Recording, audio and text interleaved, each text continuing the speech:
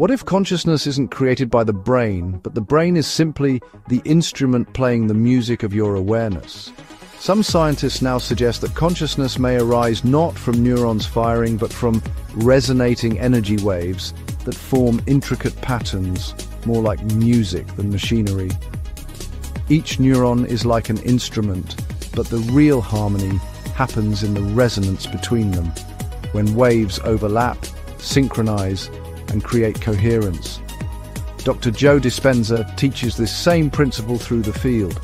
When energy in the brain and heart becomes coherent, it tunes into the frequency of oneness, a harmonic of the quantum field itself. And just like a hologram, where every fragment of the image still contains the whole, every one of us may be a living interference pattern of consciousness expressing the infinite through form.